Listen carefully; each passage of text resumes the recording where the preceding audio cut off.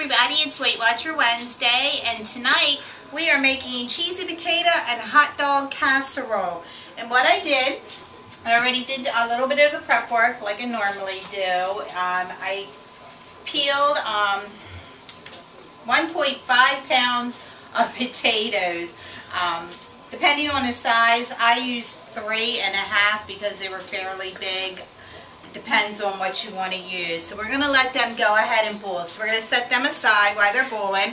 And then we're going to take our hot dogs and we're just going to cut them up a little bit.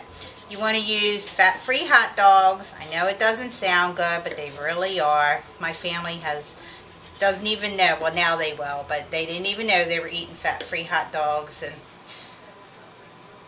they enjoy them on chili dogs and different things like that. So just going to cut them up just like that,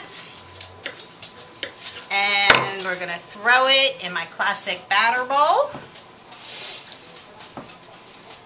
And then what we want to do is add 1/3 cup sour cream, and this is going to go in a casserole. I preheated the oven to 375. And then we're going to use our Campbell's Healthy Request cheddar cheese.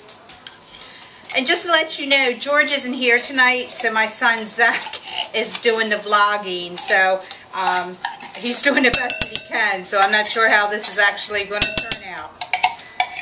But we'll have to wait and see. Alright, then what we're going to do is just stir this up some, just like this. And we're going to wait for the we're going to wait for the potatoes to be done. And then we'll mix it all together. So as soon as the potatoes done, we'll be back and show you what it's going to look like. Okay, potatoes are done. And you're going to want to make sure they're nice and tender. Just put a fork on them, and if it goes through, then you know it's nice and tender. And then we're just going to scoop this. You're going to want to get as much out of your bowl as you can. It's kind of like a cake, you know. You gotta get that batter. Of course, nobody's going to come running to lick the spoon on this, I'm sure, but you never know. I'm actually going to get a spatula here, and we're just going to toss this all together so the potatoes can get some of the cheese and sour cream on it. And then what we're going to do, we're going to take a 1/2 cup of fat-free cheddar cheese and sprinkle on top. Now it doesn't call for pepper, but I always put pepper on mine. So a few turns of pepper, and then you just want to put it in the oven for 35 to 40 minutes. And when that is completed, we will show you what it looks like.